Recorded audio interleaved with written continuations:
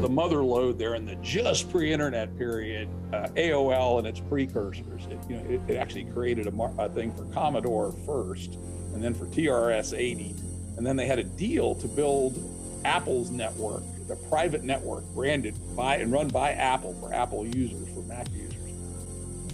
And Apple canceled the project, but as a escape valve to get out of the contract, they let AOL keep all the technology. And so AOL launched the AOL service on a technology base that was going to be Apple's private network for its Mac owners. And the rest, as they say, is history. AOL became the big behemoth just before the internet, and then they misplayed the transition to the internet, and then we know what happened after that. This time, Jim Rutt, host of the Jim Rutt Show podcast, joins Jon and Scoop for a wide-ranging discussion about business and technology. Jim details his start in business and tech, his time running network solutions, the evolution of the internet, cancel culture, and AI censorship. Hey everybody, welcome to another episode of the Plutopia podcast. Our guest today is Jim Rutt. Jim is the host of the Jim Rutt Show, which is another podcast that you should be listening to. He's the president and co-founder of MIT Free Speech Alliance. He's the executive producer of the film An Initiation to Game B, and we'll definitely be talking about Game B today. He's also creator of Network Wars, which is a popular mobile game. He was chairman at one time of Santa Fe Institute, which was a very complex job, I'm sure. He was CEO of Network Solutions, which operated the .com, .net, and .org domain namespaces on the internet until it was acquired by Verisign back in 2000. So Network Solutions used to be the place to go to get your domain name. And Jim was the first CTO of Thomson-Reuters. He was chairman of the computer chip design software company Analog Design Automation until it was acquired by Synposis in 2004. And I don't know, there's a lot more stuff on your resume. Too much shit. I'm retired. I'm just a fucking around old dude, basically. Yeah, me too. So here we are. Our backgrounds are in our past. Exactly. Our past is in the background. Exactly. I used to do business. Now I don't, right? So how did you get started on all that stuff? I mean, did you just were you like a Horatio Alger guy who worked your way up into it, or what? Yeah, pretty much. I was a college textbook peddler in Eastern Kentucky when I started seeing on professors' desks in the late 70s these weird boxes with names like IMSI and North Star and MITS and things like that. What the hell are these things, right? And they said, they're computers. And I go, what? Because when I've been in college, I dabbled just a teeny bit in computers, taken one course and did a fair bit of part-time work for the physics department, geophysics department, modeling atmospheres and shit, writing Fortran programs. But I didn't like it. Didn't like the kind of nerd culture, didn't like the mainframes, the glass rooms, the rules and regulations, didn't like any of that crap. But when I saw computers on professors' desks, I said, this is interesting. So I started researching it and subscribed to Byte magazine. Remember Byte magazine? Oh, yeah.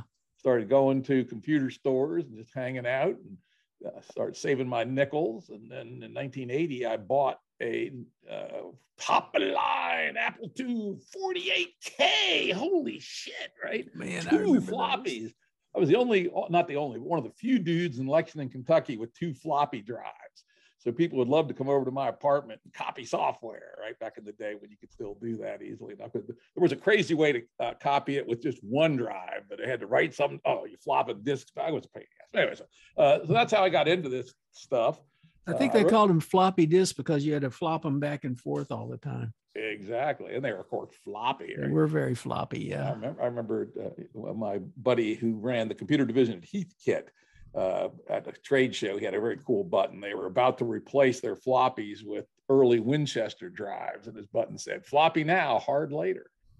A few months ago, I ran across my first hard drive, which was a Radio Shack 10 megabyte hard drive. And it's like, when I got it, it was like, oh, this is so great. So now I can't find anything that's just 10 megabytes. You can't even find a flash stick, right? That's less than a gig probably. But anyway, I remember when 20 megabytes was an upgrade. Yeah, exactly. I go to Geese here. I can remember my second company, actually, we, figuring out how to buy a 400 meg hard drive for our VAX, which was about $100,000, right? Which is about the price of a house in those days. We managed to finagle it, but yeah, 400 meg was $100,000 for a VAX in 1984, 85, something like that. But anyway, so I sort of got into personal computing and wrote the world's championship Othello program just for shits and giggles. That was kind of fun. Actually beat an IBM mainframe head up. That was good. Wow, cool. And then I discovered just along the way, I discovered something called The Source, which was the world's first consumer online service. Actually, I know exactly how I discovered it. They had a magazine they published called Source World, and picked it up at a computer store in Cincinnati. And I read this thing and I immediately became, what is this? The idea of people connecting on a network. This is the craziest thing I ever heard of, right? And I was just about to transition out of textbooks publishing into software. I'd gotten a couple of jobs offers as marketing VPs for educational software companies and what have you. But at the last minute, I said, I'm going to write a crazed letter to this Source company and tell them how I can make them billions of dollars. I laugh at the hubris of it. I literally said, I have an idea for a $4 billion business for you guys, right? Which was essentially online education. This is 1980, right? Wow. And amazingly, they responded to my letter. And I realized, after the fact, I realized their current revenue was like 2 or 3 million a year. But it's a $4 billion probably good. They just said, next time you're in DC, stop in here. And they were located out in Northern Virginia. Turned out my parents were living in Northern Virginia at the time. I was heading up there for Thanksgiving, so I dropped in. We kind of hit it off, and they offered me a job, and I said yes. And so essentially, what I had done was skipped over the software. The natural thing for a dude like me in 1980 would have been to go to work for a software company or start a software company. In fact, I thought about making my Othello program and offering it and putting it like you did in those days in Ziploc bags with little labels stapled on them. But the Hayden software that basically, I think it was a brother and a sister, came out with a Othello game 1,000,000 times better than mine, blew it away. Like, oh shit, missed my window right before I was ready to do it. But anyway, so I decided, but networking was cooler anyway. It just appealed to me in some deep, visceral, limbic sense. And so I went to work as a sales dude, regional sales manager for the Midwest, moved to Chicago, did that for a bit. And a few months later, that was for Source? The Source, the original. The Source? The Source was the first consumer online service. I went to work for them in December 1980. Yeah, late November 1980. And by 81, we had most of what's on the web today, oddly, in some broad sense. We had mail, news wires, chat, forums, so-called, some precursors to bulletin boards and things. We even had something called, by 82, we had something called Participate, which was a weird, strange conferencing system, sort of vaguely a predecessor of social media, but not exactly. We had shopping, amazingly. And of course, this was in text mode only. The basic service was 300 baud, 30 characters a second. If you were a big swinging dick, you could have 1,200 baud, 120 characters a second. Wow. And which was a little faster than most people could read. 30 was a little slower than most people could read. So that was kind of the limiting factor in those days. But yeah, it was amazing. It was the beginning. Literally, we were there, and it was fun. But after about 2 years, I left after about 20 months. The company got acquired by the Reader's Digest, like the week after I went to work for it. That sounds odd. Reader's Digest. Yeah, they because now they're defunct, but at the time they were one of the most profitable publishing companies in the world, and they decided to throw like a couple of $1 million into acquiring this silly little thing because it was about to go tits up. I didn't know it at the time I took the job. Oh well, that's what you get when you're a 26-year-old and don't know diddly about this kind of stuff. So But, they came in, but they just were incompetent. They brought in a bunch of corporate executives. You're talking about Reader's Digest, right? Yeah, Reader's Digest and the Source. The Source was also. I mean, I'm kind of surprised that Reader's Digest would have the foresight to acquire a company like that at that time. They had one good guy there. They had one really good guy named Graham Keeping. And when he was in charge of the Source was actually moving forward. But he was a very iconoclastic dude. I don't know if you remember this. We're talking, geese in here. The Reader's Digest had this big series of how to do it books, like how to fix your house and how to do carpentry and all that. Anyway, he invented that whole series for Reader's Digest.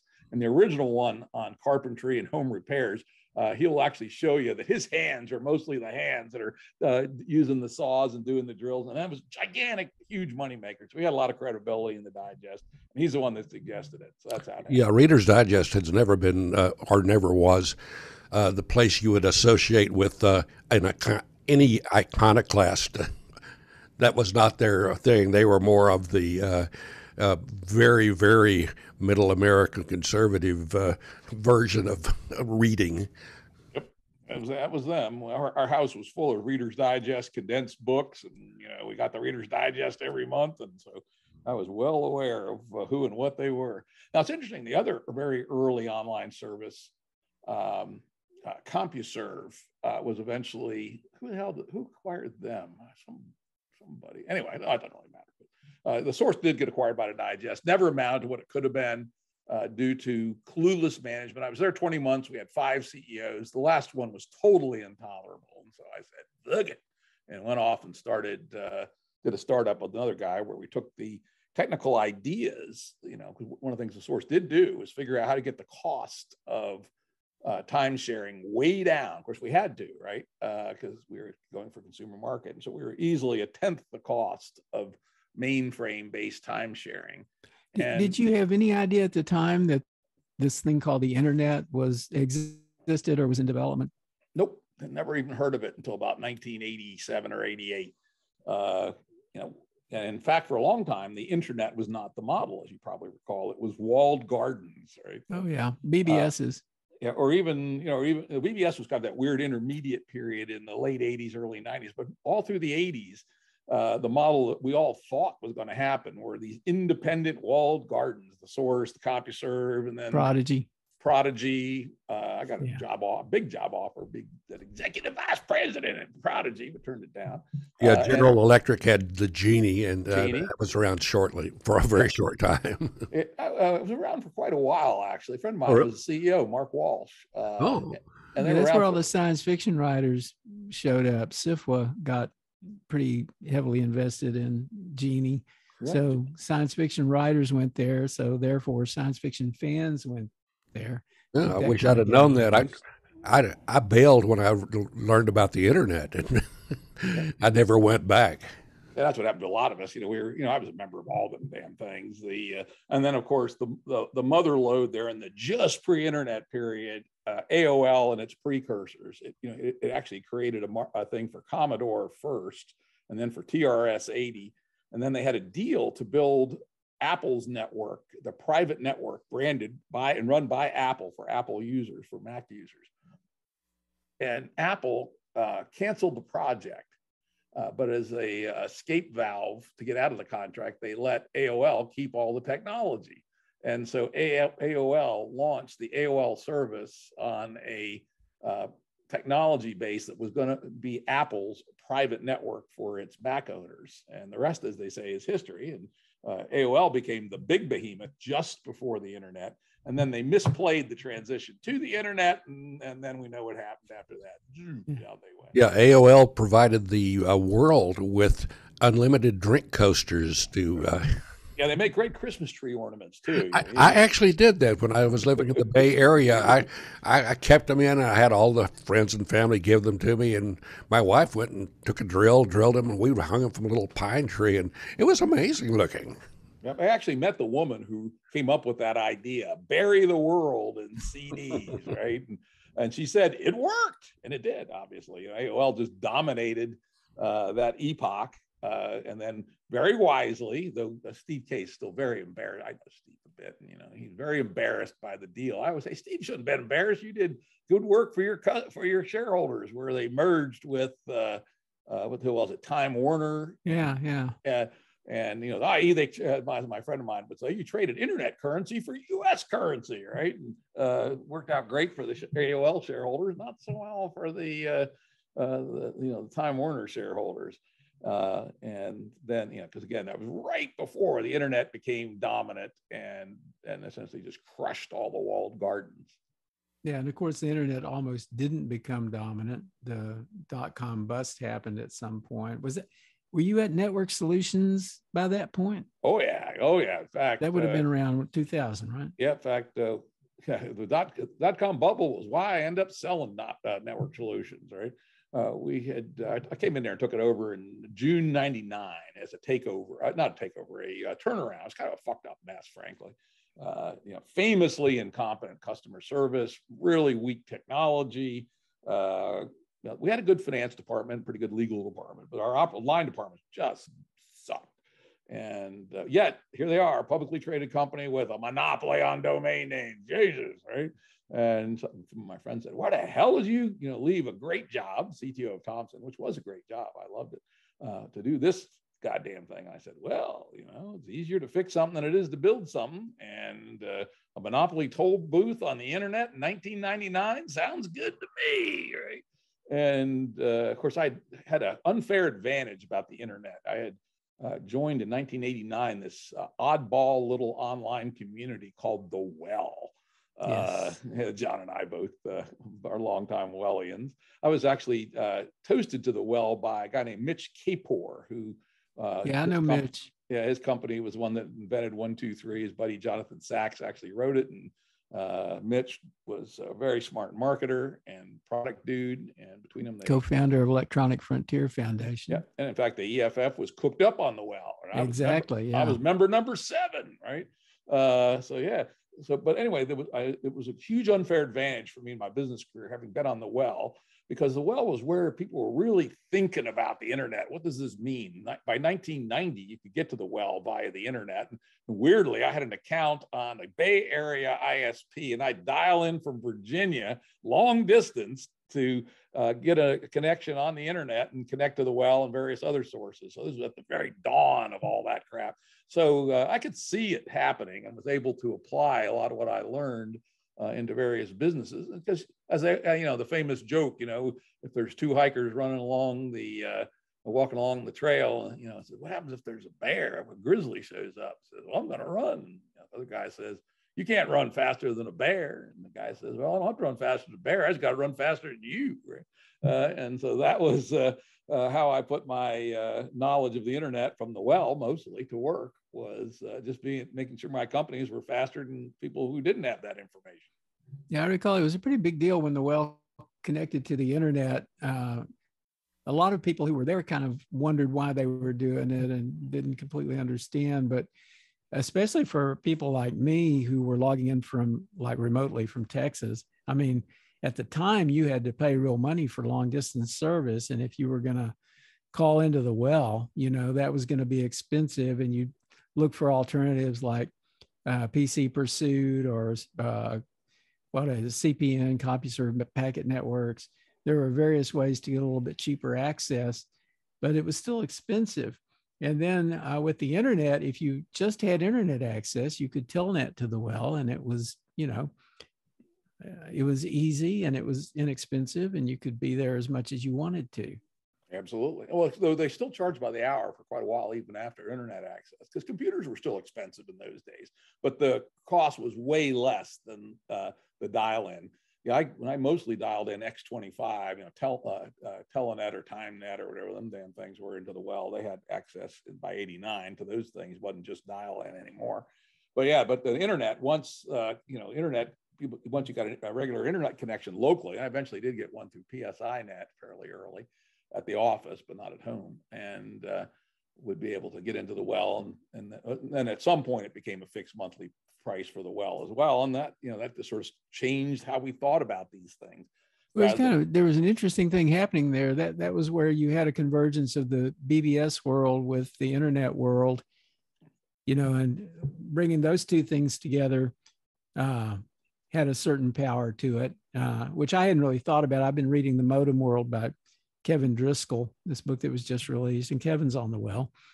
And he talks a lot about the BBS world as being sort of the real generative source of the internet as we know it today, more so than just like, the invention of TCP/IP or whatever. It was certainly a big piece, but I had a bulletin board business actually in that era. It was called, what was it called? VB Connect. It was. I remember VB Connect. Yeah, that was for Visual Basic programmers. And I had a deal with Microsoft. I had my brochure in every Visual Basic box.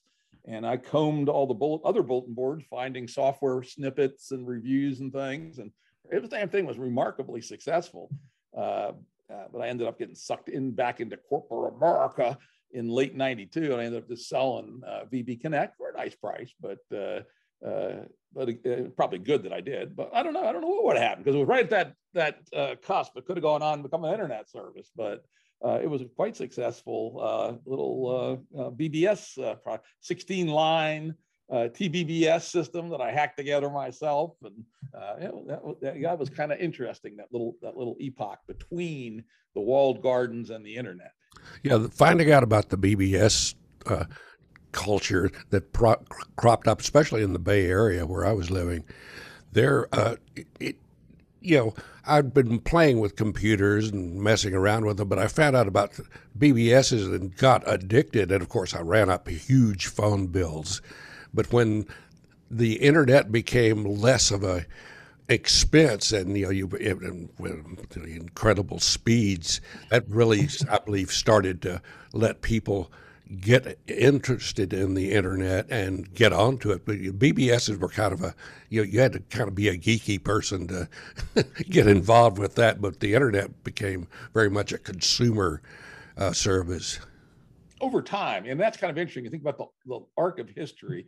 The earlier stuff, the Source and CompuServe, tended to be special interest focused, particularly CompuServe. In fact, one of the reasons I quit the Source was I was essentially product manager for half of the Source, and I did a 16-page paper which said the future of the Source is communications and connecting people, especially around their interests. And I had focused on researching our closest competitor, CompuServe, and they were really taking off with their special interest groups. They had hundreds of them.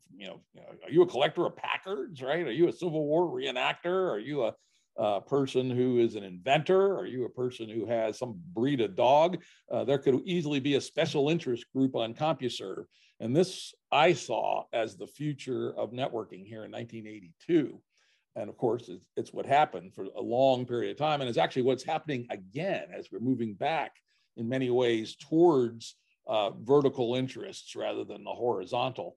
But that's where the BBS came in. Most of them were fairly specialized, Visual Basic programmers, game players, so the vertical has always been, I thought, one of the superpowers of the nets, whether it was internet or the pre-nets, in that these relatively specialized interests, there's only a relatively small number of people in the world. And if you're living in, West Buttfuck, Kentucky, like I was, the chances of finding such people was zippo. But if you have access to the world, there are lots of such people that share your own peculiar interests. And I saw that as the initial superpower of the networks. And I still think it is one of these superpowers. Yeah, I was into the same thing. When we started Fringeware back then, our insight was that there were people who were on the fringes kind of everywhere. And in any little town, they might only know one or two other people, if that many, who thought about the things they thought about, but bring them together online and suddenly you're building a community.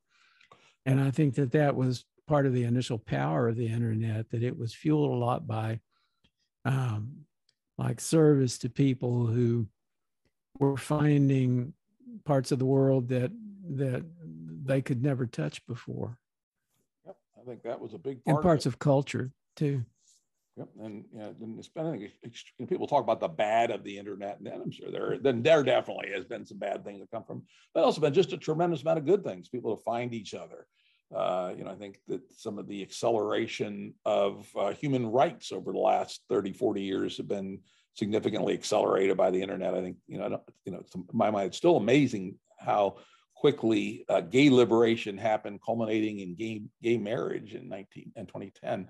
I don't think that would have happened without the internet. It allowed people to find each other, organize around interests, organize politically, then get the ideas out relatively inexpensively to other people. The ideas resonate, they spread. Next thing you know, you have a quite unprecedented historical victory for human rights. I think very substantially accelerated by the internet. Yeah, the flip side of that coin is it also accelerated the ability to distribute misinformation, disinformation, bad things. It is true. It is true. But it essentially accelerated all information. In fact, to Stuart Brand's famous saying, information wants to be free. And of course, on the internet, comes damn close to being free, right? Well, he also said information wants to be expensive. Yeah, he did. He said both. And that for a long while was a conflict, and still is to a degree, but free has won, I think, in most cases. I mean, I have so many ways to get around subscriptions to scholarly journals, for instance, right? They want to charge you $39 for an article, but there's lots of ways to get them for free if you're tricky, right? So it wants to be free. It wants to escape from these scholars.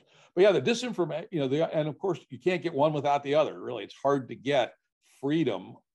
Freedom, means free, and it means freedom for the good and the freedom for the bad to spread. And you have to decide, make the cultural bet: is the benefit of the good greater than the cost of the bad? And I think that's one of the things that's often missing in the discourse around internet moderation. I won't use the censorship word, because that kind of in some ways is a misleading word. But the idea of suppression of content on networks. And I'm pretty strong on the view that while it seems you win more than you lose by getting rid of the bad stuff, I'm not sure that's at all true. And we call it the garage band effect, or the green sprouts at the edge of the woods effect. Most garage bands suck, but if it wasn't for garage bands, rock and roll would never move forward.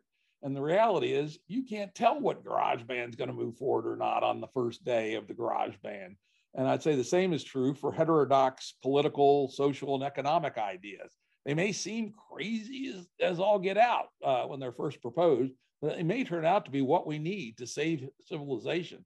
So I'm willing to take some QAnuts running around loose in return for allowing Game B to exist, for instance. Well, we should get to Game B, but it seems to me that there is a distinction that we kind of have to make between bad stuff and actually dangerous stuff. And I do think that there's like some overstepping there, and people get, there are some people who are hypersensitive and who want things shut down just because it offends their sensibilities. Or they just disagree. And that's the thing that annoys me the most about the internet today. And nobody from 1992 thought this way. Nobody. I don't see it as much as people seem to think it's there, though. I mean, I see people disagree without trying to. I mean, the word is cancel, right? Cancel culture. Yeah. I don't see any cancel culture. I see people doing what they've always done. There's always been a set of people who wanted to shut other people down, and they're on the blue team and the red team. They're not, it's not a culture because there's not a single mode of thought around it. There's all kinds of people who think that way. It's more like human nature, or certain humans' nature, to want to shut things down that they don't feel comfortable with. Yeah, they don't agree with or don't feel comfortable with. But the difference is, in 1992, on the internet at least, nobody tried to shut anything down at all, right? For the longest time, you might say those are bad people. I don't want to have any dealings with them. But you didn't try to get them fired from their jobs. You didn't try to get their domain name administrators vendors to pull their domain names. You didn't try to get them bounced off, the earlier equivalents of Facebook or Twitter, et cetera. And so I think that is a very different regime that's emerged since, 2015, 2016, somewhere in that time frame. You say regime, but I think people I think people were doing that back then. It may be more so now, and people may just be more aware or thinking more about ways to do that. I don't think it works very often. I mean, there's our friend on the well, Harry Henderson, has pointed to a site that's like a database of like cancellations, blue, red, whatever. And a lot of those things, if you start reading through them, they didn't succeed. People may have aspired to cancel somebody, but the cancellation didn't really happen. Cooler heads would prevail or whatever. There's a lot that did. It might have been FIRE, the FIRE database of cancellations. Yeah, FIRE, that's it. Go through and read that. I read that regularly, and a significant number of them do succeed, and are some of them are extremely egregious. In fact, the MIT Free Speech Alliance, which you mentioned, I was the president of, which I'm no longer the president. I was able to find finally a person to hand over the responsibility. So now the former president. But we formed that in reaction to an actual cancellation at MIT, where a guy named Dorian Abbott was to give a talk, sponsored talk, on the climates of exoplanets, of all odd things. What's the weather on a planet around Alpha Centauri, right? And because he had published an essay with another academic in Newsweek, there's a real radical rag, right, on an alternative to so-called the diversity, equity, and inclusion called merit, fairness, and equality, of which things people can disagree, right? It's a perfectly reasonable argument. In fact, 75% of Americans would agree with Dorian Abbott, actually, as it turns out.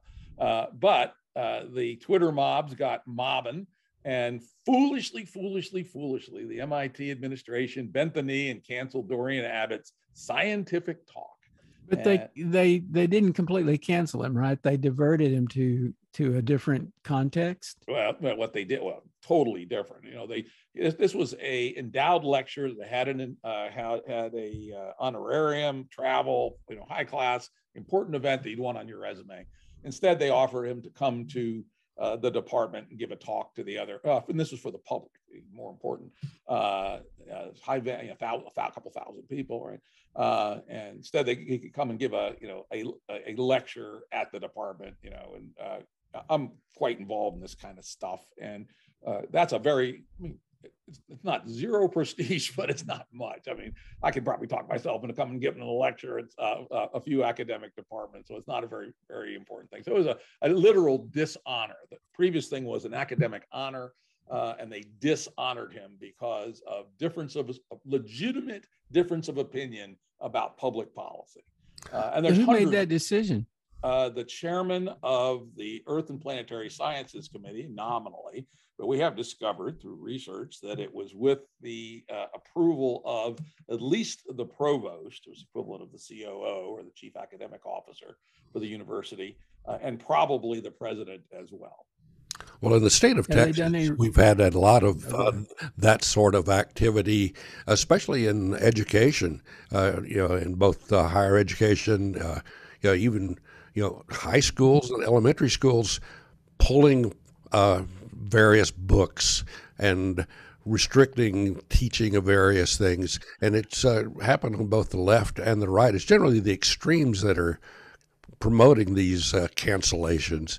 And from what I've observed, a lot of these things got way more exposure and way more mileage by being canceled than if you just said, okay, let them speak. Go watch them if you want to. And then it just blows over and they're pretty much ignored. But when you make it a big deal, then it becomes a big deal.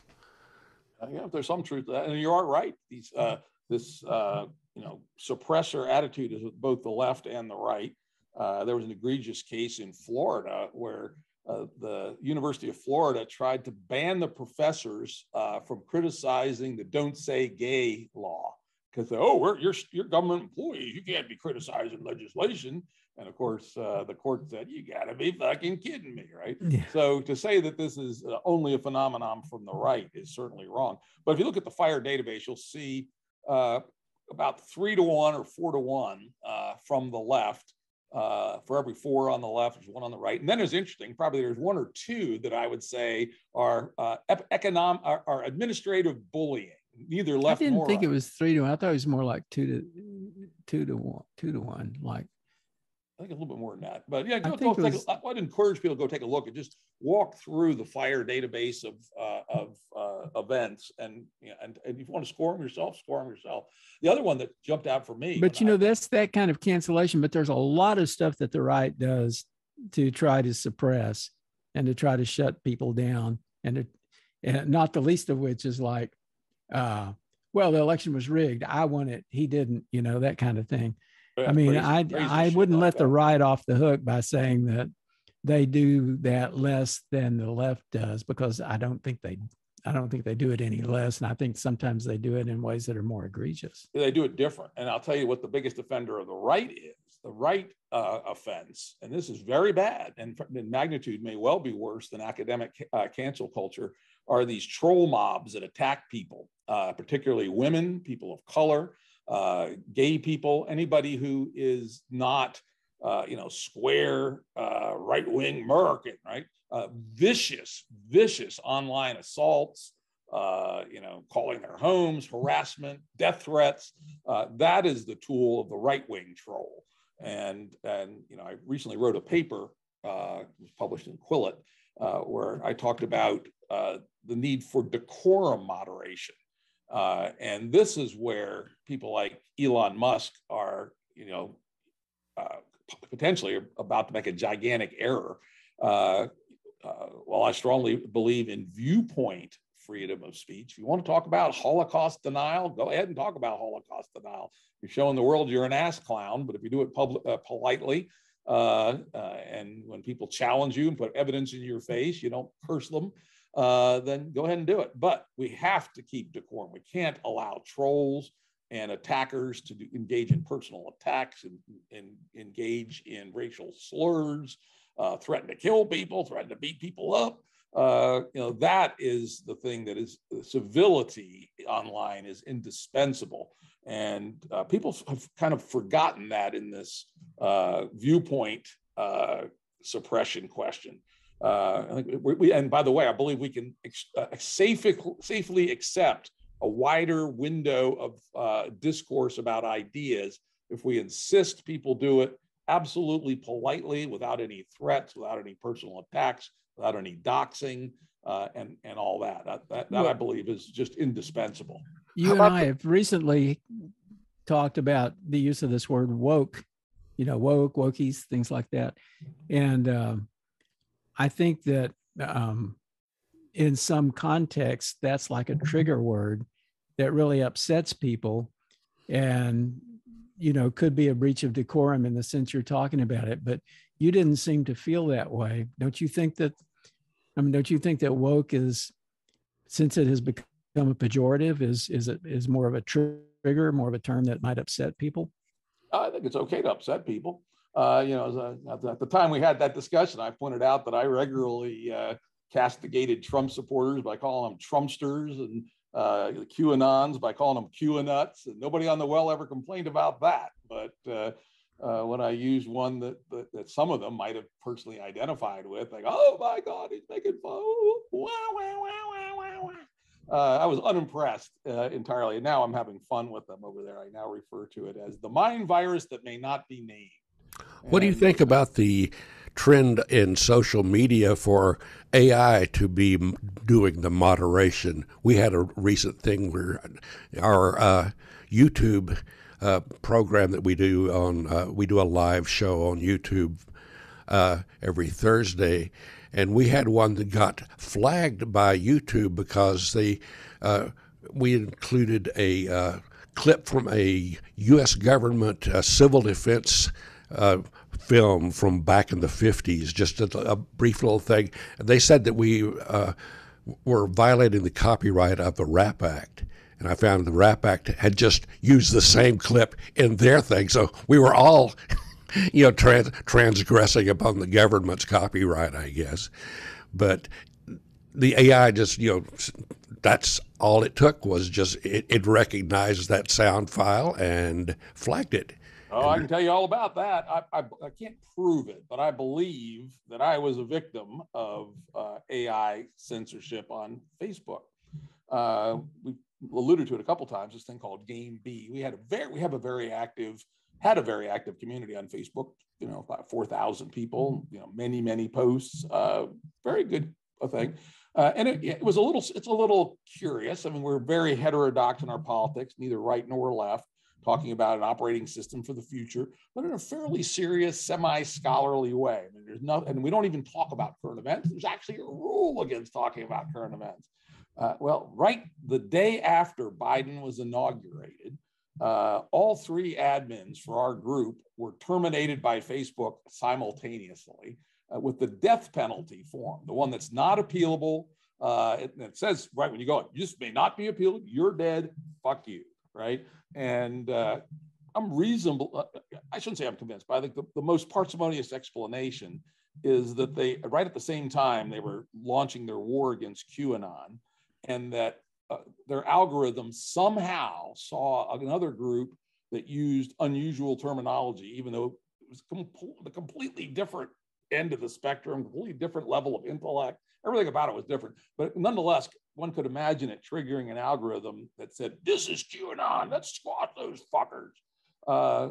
And truthfully, if we hadn't been well connected, including John helped us, several other people did too, including Joe Rogan, we raised quite a large stink, and Facebook looked into it. And 12 hours later, they reversed it.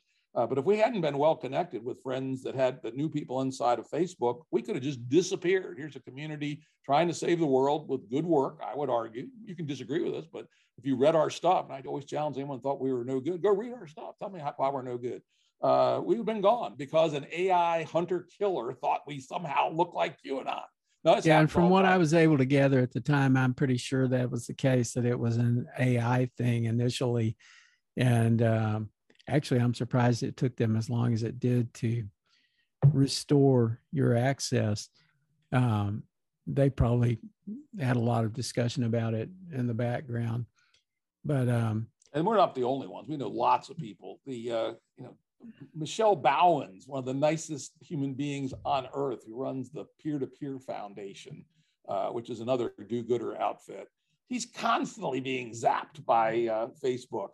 And is that why he started ranting about cancel culture so much? That's one of the reasons. How in the world? I mean, this is one of the sweetest, nicest human beings in the world, who's doing great work for humanity, and he's constantly being harassed by Facebook. Huge support for co-ops. Yeah, he's a co-ops and the commons in general. I mean, this is a very progressive, very thoughtful person, and he's now being radicalized by the treatment he's been getting from the online world. And in my essay that I wrote, one of the things I suggested was that here are the following things I think would reform moderation. One, moderation codes should be written like legal codes, hierarchically with numbered chapters, sections, and subsections. If you are charged under violation of whatever rule they say, whether it's decorum or content or danger or any of them, they must quote you a piece of text, no more than 100 words, plain English, which explains what it is you're guilty of, and attach it to a specific piece or more than one piece of content. Number one, because today they just say you have violated the terms of service. Now in Twitter's case, it's not terrible because it's sort of written in sort of plain English, but in Facebook's case, it's page after page after page of mind-numbing horseshit, right? So it doesn't tell you a goddamn thing. Oh, you violated our terms of service. So anyway, I should tell you 100 words or less, hierarchically numbered section of the criminal code. This is what you did. You can appeal any algorithmic action to a human, and they should be required to have that review in 24 hours. Then, if you don't like that, you should be able to go to an arbitrator. I laid out this scheme where you have to put up $100 to put your claim to arbitration. If it goes to arbitration, literally use the American Association of Arbitrators, which I've used at Network Solutions to resolve thousands of domain squatting cases, as it turns out. And it works well, very high fidelity. And if you win, the platform pays you 10x. So if you put up your $100, you get $1,000 back. If you lose your $100. $100 goes to the arbitrator, as it turns out. And then to make it even more fun, I proposed that the appellant, the person who thought they had been done wrong by the platform, could put as big a stake as they want, up to $1 million for Facebook.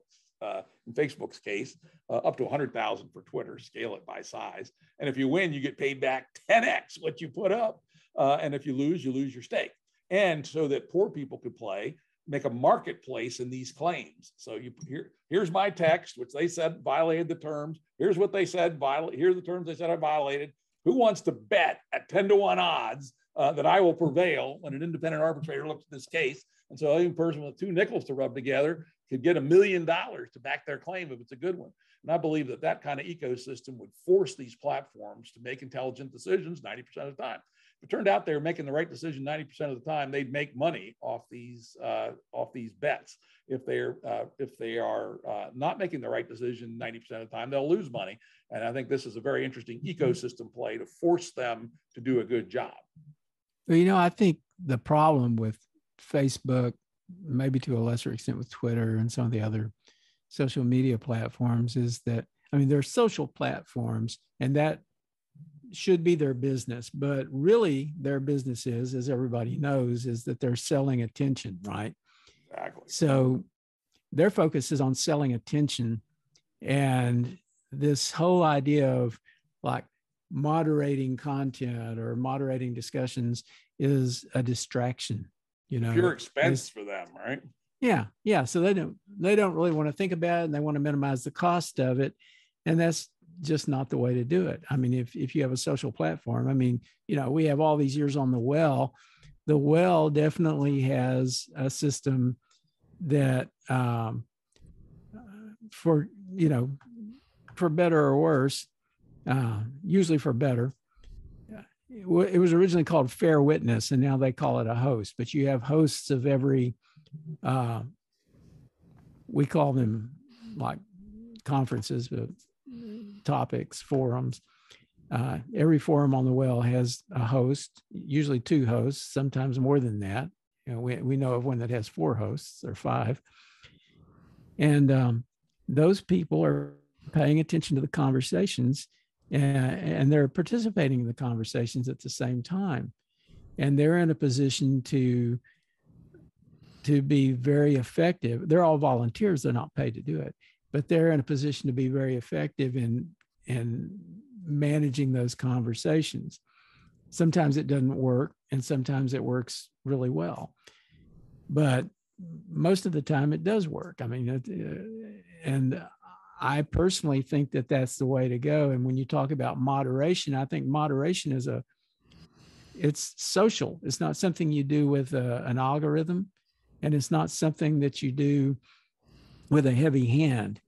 If a conversation is getting out of hand, you don't try to shut it down. You try to manage it, and you can manage it socially. Yep, I've been doing that for 40 years, right? Yeah. And that's also though an important distinction.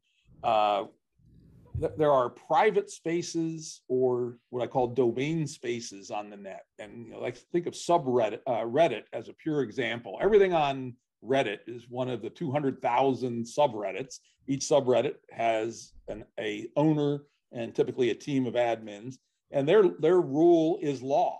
They can say whatever they want. Famously, the Harley Davidson subreddit would not allow discussions about Japanese motorcycles. Oh well, their house, their rule. Facebook has groups, right? And some people accuse me of hypocrisy by saying, hey, what isn't your Facebook group on Facebook? Don't you have some pretty stringent rules? I go, hell yes, we do, right? We have rules against racists and anti-Semites. We have racist arguments against personal attacks. We have an explicit rule that if you use an obscene word targeted at another member, you will be expelled immediately. I said, isn't this hypocrisy? You're holding your members to a much higher standard than Facebook does. And I go, well, we're a private group. It's like a country club. It's why, much as I don't particularly like the action of the moderators on this particular conference on the well that we were talking about, their house, their rules. I like to make fun of them, but I'll go along with their rule. But I just think they're idiots. But hey, that's their house, their rules, and that's why I think that to the degree that the net is back to where the conversation goes full circle.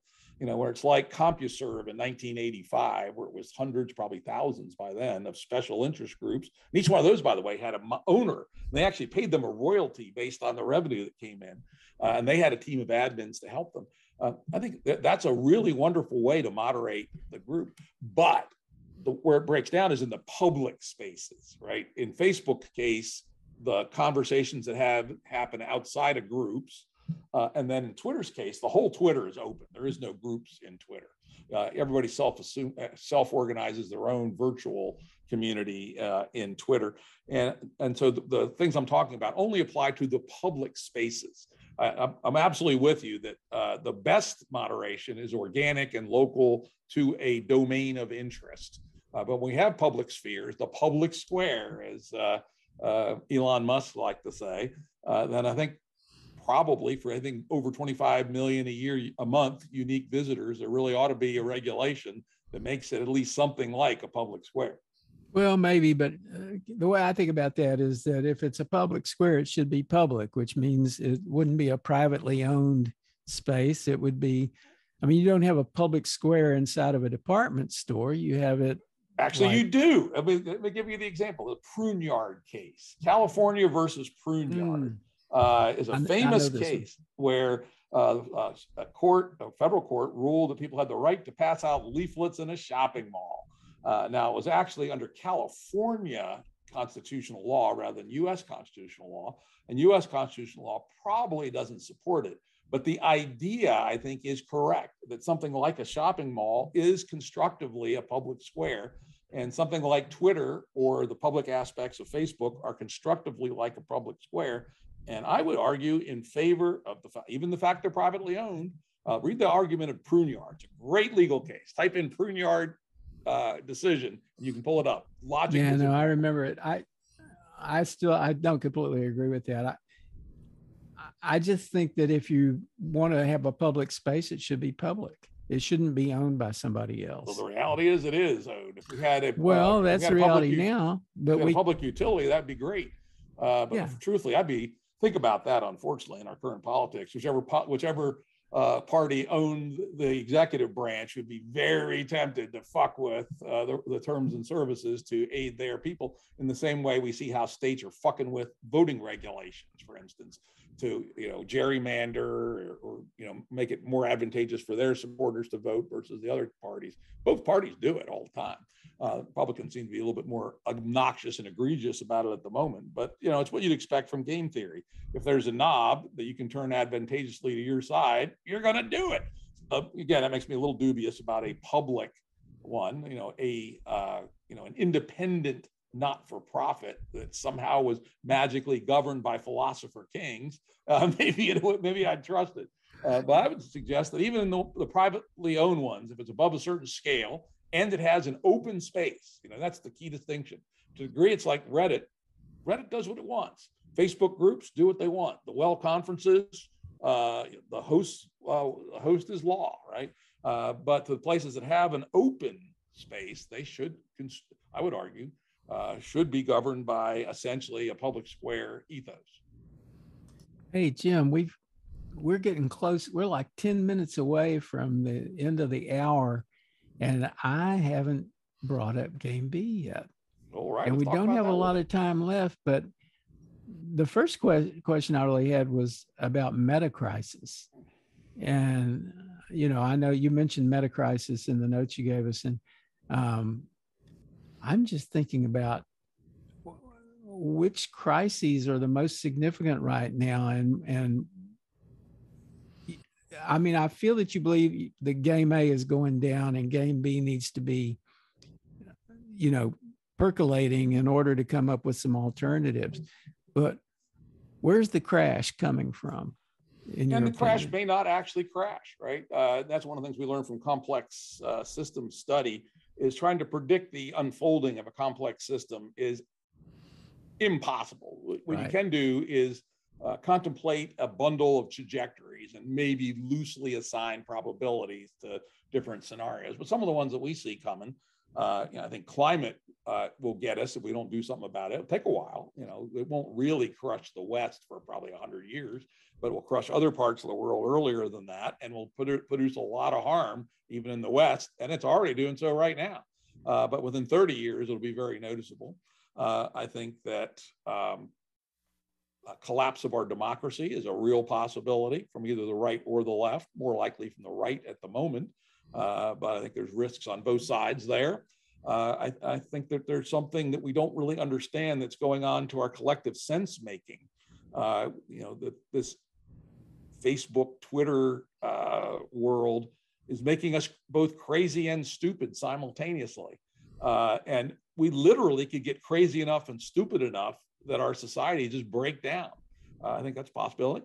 I think that the ever increasing economic inequality is reaching the points historically where eventually people bring out the pitchforks and the torches and go burn down the houses of the billionaires. I think that could happen, particularly in the face of say a big economic decline, which could happen at any time. I think that nuclear war is back on the hit parade as a real possibility. I wouldn't put it up as a huge possibility, but even a small possibility of nuclear war is really worth thinking about. I think that we could have. There's so many other problems with a complex system. A relatively small effect in one place can cascade throughout the system. So, for instance, as we know, reading the paper, Ukraine and Russia between them are responsible for a big part of the wheat export in the world. And Belarus and Russia between them are responsible for the majority of the fertilizer exports in the world. That's going to impact food prices substantially, particularly in the Middle East, Sub-Saharan Africa. Suppose it tips those regions into revolution, right? What does that do? Produces 20 million refugees heading for Europe and people dying by the millions. What does that do? We don't know. And so that's the other part of the meta crisis is all these smaller crises and impacts on our systems that are becoming less and less robust can cascade and produce all kinds of unanticipated side effects. So I'm not going to sit here and say that we can call a shot and say this is the one that's going to bite us in the ass. I can say if we don't do something about climate, it will bite us in the ass, but it'll take a while. But there's a whole bunch of ones that are in nearer and closer that could bite us in the ass at any time. So game B is a way to think about an alternative, right? Correct. Way to think about a way of living. And in short, real short, and let's talk about climate because that's the easiest one, but we can apply it to all the other ones. Roughly speaking, for people who live in, let's say, Europe, we need to cut our consumption of energy and stuff by a factor of 3, approximately. But if you just tell people to do that, they're not going to do it. Look what happened with the Yellow Jacket Revolution, a small proposed increase in the diesel price, and it almost overthrew the French government. If we were to actually apply sufficiently strong sanctions to bring about a 3x reduction in American consumption of gasoline and diesel, the yahoos would be in the streets with their rifles immediately. I guarantee it. So what you have to do, and this is the game B finesse, is at the same time come up with a way of living that's 3 times better. So we now call it the 3-3 model. Cut our consumption by 3, increase our human well-being by 3, recreate the mesoscale. Since 1870, the West has destroyed the face-to-face communities and the extended families that were the basis for human civilization for hundreds of thousands of years, probably, as far as we know, and replaced it with the cold transaction of the market and the government. The game B thesis is to recreate life at the level of the so-called Dunbar number, about 150, maybe 300, where you have actually a rich way of life where things like childcare and education are just built into your local community, right? And are the way your local community wants it, right? And you have local community mores, how you all choose to live, and you have trust, and you're never going to be homeless. If you live in a proto B, one of these Dunbar style communities, something bad happens to you, they'll take care of you, just like they did in the old rural agricultural village. Somebody couldn't work anymore. They didn't let them starve to death. They put them in somebody's attic and they fed them, right? And the same is going to be true under Game B, is to return humanity to human well-being at the human scale of social interaction at around the scale of 150. And then the 150s interact with each other through a complex system design that we're working on. Don't have all the answers yet. We call it membranes and protocols. And that so they can operate for the really big stuff. We're still going to want to do really big stuff. Humanity still needs to go to the stars, right? We still need to be able to deflect asteroids when they come after our ass, right? And so we need to not, be hippies living in mud huts in a village of 150. We need to be a human species that's solving the big problems, but we're grounded and living on Earth in these communities. And by the way, we move from one community to the other. We imagine like the Amish, the Amish famously send their kids out into the world for 2 years to raise hell before they have them come back and become Amish again, right? Mm-hmm. And so we imagine Game B kids going out and looking at Game A, and then also traveling around to various Game B communities and finding out which ones are good fits for them. And so that's the Game B vision. Is it exponential growth from a small number to eventually reaching the tipping point, which there's some research to indicate somewhere between 3 and 15% of the population has a new positive vision for society. When most people believe they're in a negative society, the society can tip at that point and go to the other attractors. So that's the Game B strategy in a nutshell. So is there a structure to Game B? Famously not. It's self-assembling. The best place to find out more about it is the Game B home. Once we got burned by Facebook, we said, fuck those chumps, and we built our own online community, www.game-b.org. There's thousands of people there. They're organized into all kinds of different projects. Some of them are working on building these proto-bees on the ground. Others are working on things like parenting and education and healthcare and permaculture, et cetera. And we're going to try to do it with minimal structures, no legal entities, though we may actually set one up fairly soon. The other place to learn about Game B is the Game B film that you mentioned, GameBFilm, all one word, .org, 16 minutes long, thereabout, kind of a lightweight and somewhat charming animation that at least gives the ethos of Game B. I wouldn't say it gives the doctrines and theories, but it gives the ethos. And if you don't like the ethos, then probably you won't like us. So if you want to invest 16 minutes, watch the film. And if you like the film, come and get it.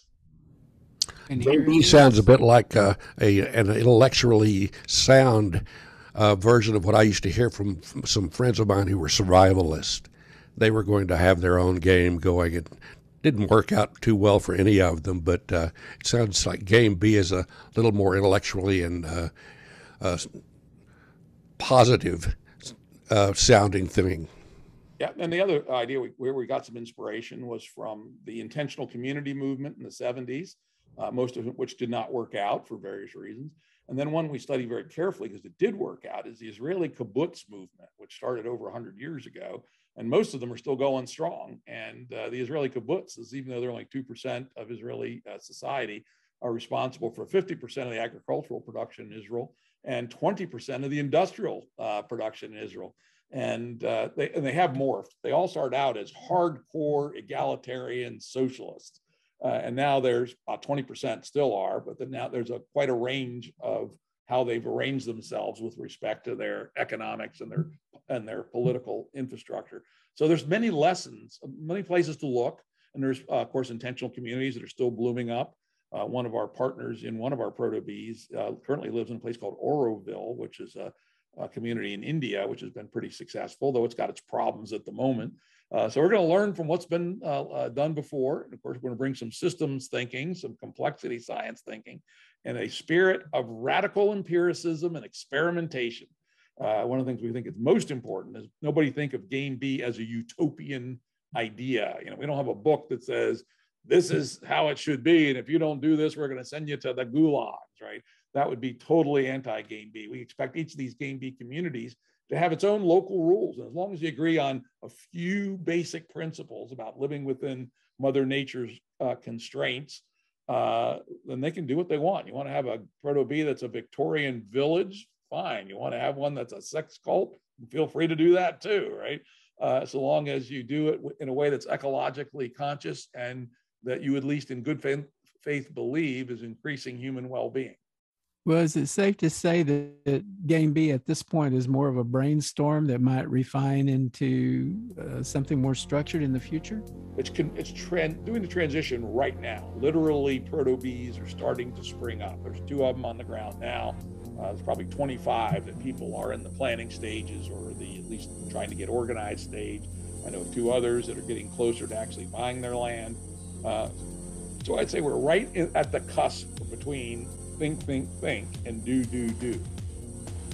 So we are at the end of the hour, and there's probably a lot more we could say about Game B. I hope you will come back sometime and we can have that discussion. Yeah, happy to do it. Excellent. Yeah, well, thanks, Jim. Thanks so much for joining us today. Yeah, it's been a good conversation. I figured it probably would. You can follow the Plutopia News Network at plutopia.io. On Facebook, go to @Plutopia News. On Twitter, it's @Plutopia. With John Lepkowski, I'm Scoop Sweeney. This is the Plutopia News Network, 20 minutes into the future.